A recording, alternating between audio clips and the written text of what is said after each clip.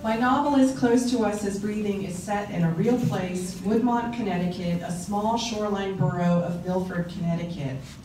Though the characters and events of the novel are fictional, Woodmont is a place loaded with family history, and it's the only place on earth where all four sides of my extended family, the physical and emotional DNA of my very being, intersect.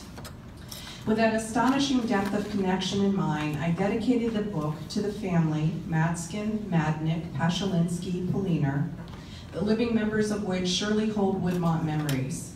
I also dedicated the novel to my parents, one from Middletown, Connecticut, the other, that one in the back, from Waterbury, Connecticut. They met as teenagers in Woodmont, their families traveling there for summer vacations, part of the crowd of Connecticut Jews who's funneled down to Woodmont and, within Woodmont, to the Jewish section, affectionately known then as Bagel Beach. Indeed, if it weren't for Woodmont and a little bit of it called Bagel Beach, I wouldn't exist.